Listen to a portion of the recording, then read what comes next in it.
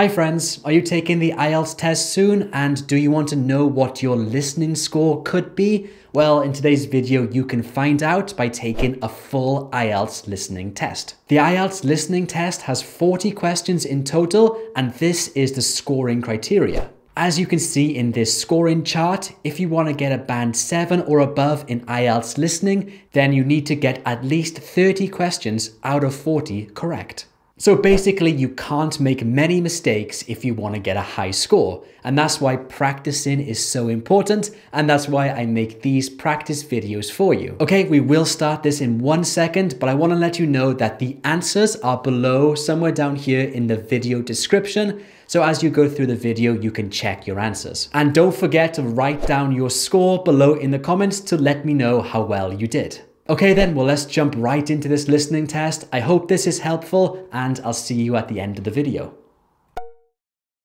This is the IELTS Listening Test. Part 1. You will hear a man called Tim and a woman called Laura discussing preparations for their holiday. First, you have some time to look at questions 1 to 6.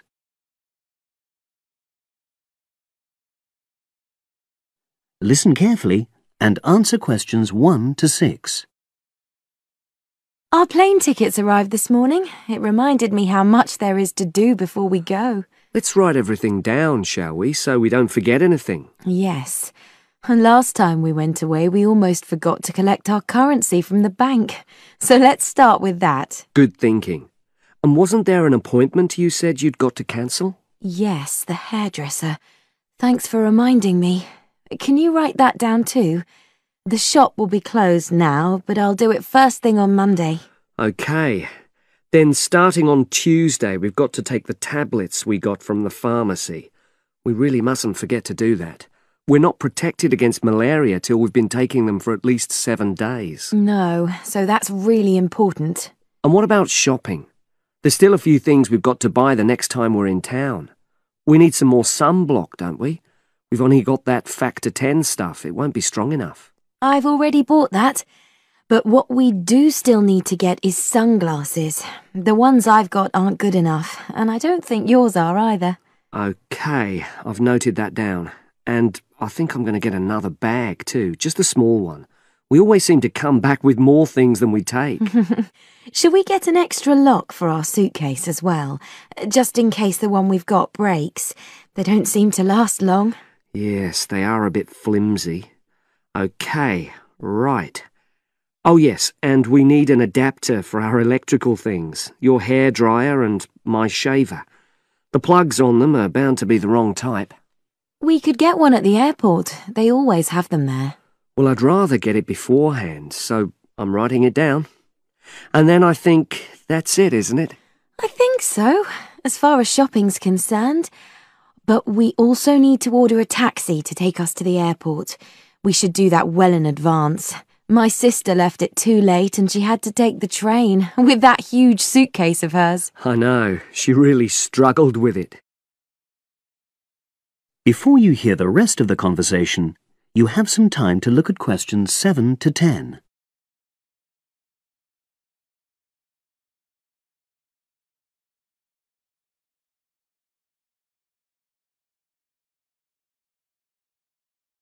Now listen and answer questions 7 to 10. Now let's see. Your mother said she'd come in regularly while we're away, so what do we want her to do? I'll write some instructions and we can give them to her tomorrow. Good idea. Well, the cat's the main thing. OK. Feed the cat. We ought to leave her the vet's details as well, just in case there's a problem. Yes. Have you got them handy? Hang on, I'm just looking. Yes, his name's Colin Jeffrey. Is that spelt with a G? Actually, it's Jeffrey. Quite an unusual spelling, isn't it? And his number? 077 594 128. It's a mobile. OK. And you should write down where it is. It's 4 Street, not sure what number, but it's next to the bus stop, isn't it? It's not a very good landmark, but it's on the other side of the road to the church, so I'll tell her that. Let's hope she won't need a vet anyway. Yes. Right, apart from that, there are the plants to water. Ask her to make sure they don't dry out. Oh, yes, and I've already mentioned the problem with the boiler, and your mum said she'd come round to meet the heating engineer and let him in. Yes, it's a lot for her to do, but we really need to get the problem sorted out. And the earliest date I could get an appointment was April the 30th. Isn't it the day after we go? Yes, we leave on the 29th, and she'll have to hang around till the job's finished. Oh, well, she won't mind, I'm sure. She likes helping people out. Yes, she does. OK. That's it then, I think. Unless you can think of anything else. Not at the moment. Leave the list there and I'll add to it.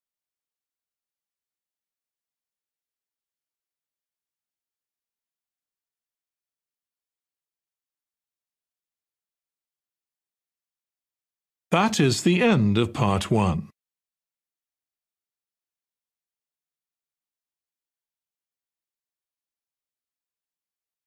Part 2. You will hear a talk on local radio about a short film festival in the town of Adborn.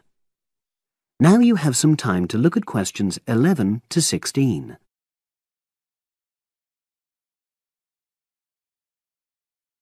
Now listen and answer questions 11 to 16. Today we're pleased to have on the show Fatima Johnson, who is the organiser of the Adborn Film Festival. Welcome, Fatima. Hello. Can you tell us a bit about the background to the festival and what it brings to the town?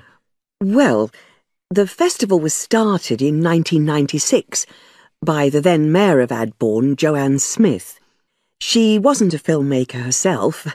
She'd actually been a very energetic tourism development officer for many years.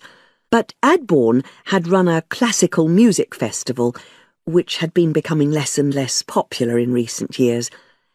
Joanne was looking around for something to replace it, and to use funds allocated to it to promote something which local people can enjoy. Great. So tell us about the festival nowadays. Well, it's held in the last 2 weeks of August every year, and short films from all over the world are shown in 3 places, in the theatre and our 2 cinemas. Several films are shown in one performance, and the whole thing lasts about 90 minutes. Tickets are very reasonably priced. Under 12s used to get in for 50p, but now we charge just £1, which is still very good value. £1.50 for students and £2.50 for everyone else. Performances are advertised all round town and also on our website, www.adbornfest.com. If you're interested in attending any performance, you can buy tickets online, of course, and you can also get them in the library, which is right next to the main shopping area. I'm afraid this year tickets are no longer available from either of the 2 cinemas because of restricted opening times. I understand you also run a film competition? Yes, for under 18s. We have a different theme every year. Last year, for example, the theme was Future Planet, and the winner was a 10-minute documentary encouraging youngsters to be more aware of environmental issues, focusing on getting school kids to cycle to school instead of going by car. This year, the theme is Sporting Nation, so there'll also be lots of ideas to choose from. Now, we're always on the lookout for new local talent, so if you live in the Adborn area and are under 18, you should have a go. We have an excellent prize every year donated by local businesses, shops, hotels, etc. This year, you can win a high-spec movie camera worth over £800. Application forms are on the website, and the deadline for sending in your film to enter the competition is the last day of July. It's May now, so you'll have the whole of June to be working on it.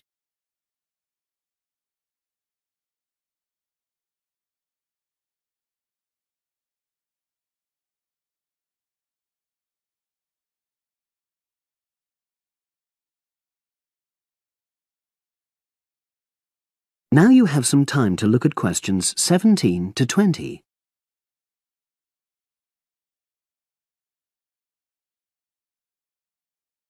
And what are the judges looking for? Well, although we choose very topical issues like the environment, we're not looking for propaganda, trying to get people to do something. Instead, we're looking for a new angle, a fresh way of looking at a theme. And of course, because it's a short film festival, it's not really about a fully worked story with well-rounded characters. It's more about good photography, conveying things visually. And who judges the films? A panel of 3 people who know a lot about film. We've used the same judges for many years, and we're very happy with their expertise. One thing we probably will change next year, though, is we want to add another class and another prize for older filmmakers. We'll keep it at a maximum of 10 minutes, though. The length works well for our festival. We also want to use different venues for the film shows, such as community centres and at least one school. It might make performances more accessible to a wider audience.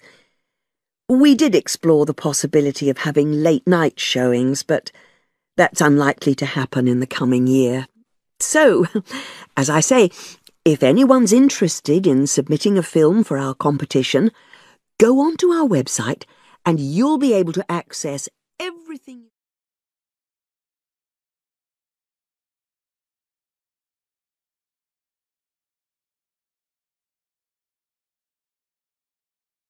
That is the end of Part 2.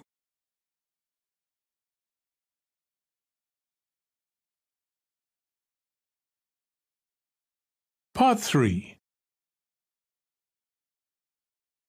You will hear 2 undergraduates doing a research methods course.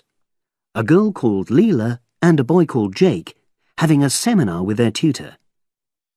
Now you have some time to look at questions 21 to 24.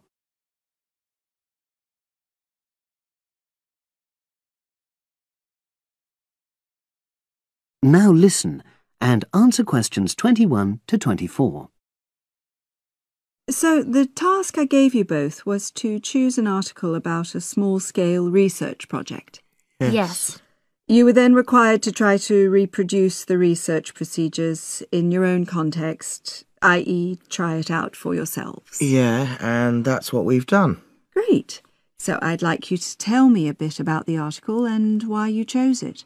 Well, the article's written by 2 university lecturers who had started using crosswords to help their students revise terminology for exams. And the crosswords were designed and set on computers. And we selected the article because, well, it seemed an accessible topic, even though we weren't familiar with the technique. You know, using IT to design crosswords for higher education. That's a good reason. So these lecturers wanted to see how well this innovation was received by their students. Yes. So how did you go about reproducing the research? Well, we drew up a list of terms from one of our own modules and designed a crossword for revising these terms. Then we asked our classmates to try out the crossword and give us feedback, their opinions on how they felt about using the technique. Was it easy to find participants? It wasn't easy at first, but then we convinced them that by taking part in the research, they were actually benefiting themselves by preparing for an exam, which is coming up later this term. And it worked. Good. So how did you find out what the students thought about doing the crosswords? A questionnaire. The original article used a 2-page long questionnaire. There were lots of excellent questions on it, but the whole section on difficulties using IT is now obsolete. Old-fashioned even though it had only been written a couple of years ago. So you designed a shorter version? Yeah.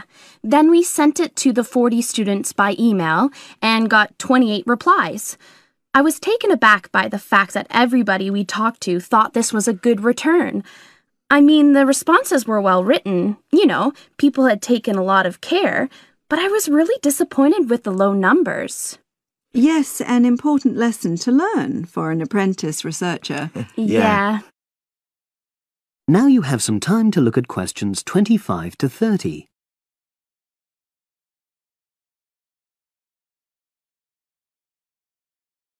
Now listen and answer questions 25 to 30. So what results did you get? Well, basically, the responses were extremely positive. The students said that doing the crossword on a computer helped them really focus on the work in hand and not be distracted, which is something that commonly happens with other ways of doing revision. Yeah, that was really clear. But something that struck me was that having fun hardly featured in their responses, nor did anything to do with spelling of hard words, which I thought would be an obvious benefit. No? Okay. Respondents also said that doing the crossword hadn't really increased their general motivation to study, but that it had highlighted the gaps in their memory so they knew what further work was necessary. Right. So how did your findings tally with those of the original researchers? There were lots of similarities, but... There were probably two main differences. We found that more males than females liked the technique, whereas the original study found the reverse. Also, our respondents said they wouldn't mind doing a crossword as a final official exam, whereas in the original study, students said they would hate doing it even if it meant having a shorter test. But of course, both sets of respondents said they'd be interested in doing more crosswords for informal purposes, revision, and so forth. Right. So let's have a think about the whole project and what you've learned from doing it. Well, it was very time-consuming. Yeah, and I don't think we managed that aspect very well. It could have been worse. I mean, we didn't have a lot of data, so we didn't have to spend ages processing it. And of course, we'd already done a course on numerical data processing, so there wasn't much new there. Yeah, that's true. Anyway, I think we designed our questions well so that they gave us manageable data. Yeah, it really helped having the original study to guide us, as it were. And that helped us to see what a good research instrument is. What a good questionnaire should be like. Absolutely. We got a lot from that. But when we were writing up the project, I'm not sure whether we'll know how to acknowledge the work of the original study. You know, our referencing. No, that's something we'll both have to work on in the future. Actually, that part's been great. Finding ways to share and support another person. That's the real plus from the project, learning ways to do that. Well, it's obviously been very successful.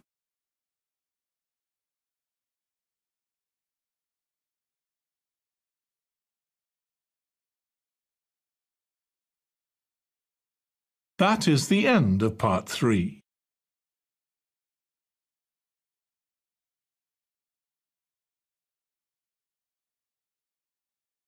Part 4.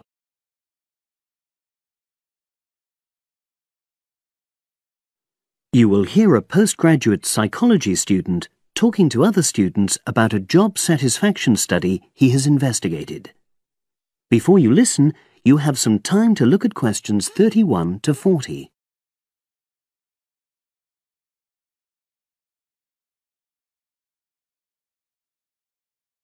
Now listen and answer questions 31 to 40. Good morning, everyone. For my presentation today, I'm going to report on an assignment that I did recently. My brief was to analyze the methods used in a small study about job satisfaction, and then to make recommendations for future studies of a similar kind. The study that I looked at had investigated the relationship between differences in gender and differences in working hours and levels of job satisfaction amongst workers. For this purpose, employees at a call center had been asked to complete a questionnaire about their work. I'll summarize the findings of that study briefly now. First of all, female full-time workers reported slightly higher levels of job satisfaction than male full-time workers. Secondly, female part-time workers reported slightly higher levels of satisfaction than female full-time ones did. On the other hand, male part-time workers experienced slightly less job satisfaction than male full-time workers. But although these results seemed interesting and capable of being explained, perhaps the most important thing to mention here is that in statistical terms, they were inconclusive. Personally, I was surprised that the findings hadn't been more definite, because I would have expected to find that men and women, as well as full and part-time workers, would experience different levels of satisfaction. So I then looked more carefully at the methodology employed by the researchers to see where there may have been problems. This is what I found. First of all, the size of the sample was probably too small. The overall total of workers who took part in the survey was 223, which sounds quite a lot, but they had to be divided up into subgroups. Also, the numbers in the different subgroups were unequal. For example, there were 154 workers in the full-time group, but only 69 in the part-time group. And amongst this part-time group, only 10 were male, compared to 59 who were female. Secondly, although quite a large number of people had been asked to take part in the survey, the response was disappointingly low. A lot of them just ignored the invitation. And workers who did respond may have differed in important respects from those who didn't. Thirdly, as the questionnaires had been posted to the call center for distribution, the researchers had had very limited control over the conditions in which participants completed them. For instance, their responses to questions may have been influenced by the views of their colleagues. All these problems may have biased the results. In the last part of my assignment, I made recommendations for a similar study, attempting to remove the problems that I've just mentioned. Firstly, a much larger sample should be targeted, and care should be taken to ensure that equal numbers of both genders and both full and part-time workers are surveyed. Secondly, the researchers should ensure that they are present to administer the questionnaires to the workers themselves. And should they require the workers to complete the questionnaire under supervised conditions so that the possibility of influence from other colleagues is eliminated. Finally, as workers may be unwilling to provide details of their job satisfaction when they are on work premises, it's important that the researchers reassure them that their responses will remain confidential, and also that they have the right to withdraw from the study at any time if they want to. By taking measures like these, the reliability of the responses to the questionnaires is likely to be increased, and any comparisons that are made are likely to be more valid.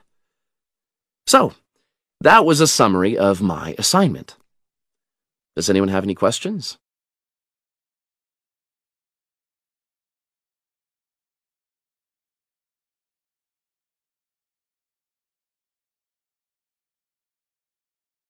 That is the end of part 4.